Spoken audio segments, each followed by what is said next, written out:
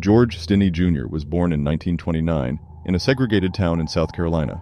On March 23, 1944, two girls, Betty June Binnicker and Mary Emma Thames, went missing while riding their bicycles. Their bodies were found the next day showing signs of blunt force trauma. George Stinney and his brother were arrested based on information from an informant. He was interrogated without legal representation or witnesses, and he allegedly confessed to the murders. His trial lasted only 2 hours, with no substantial evidence presented in his defense. The all-white jury found George guilty, and he was sentenced to death. Protests and campaigns were held to save George's life, but Governor Olin Johnston refused clemency based on a description of George's alleged offense. George Stinney Jr. was executed on June 16, 1944, at the age of 14. In 2014, his murder conviction was overturned, and his sister expressed relief and gratitude.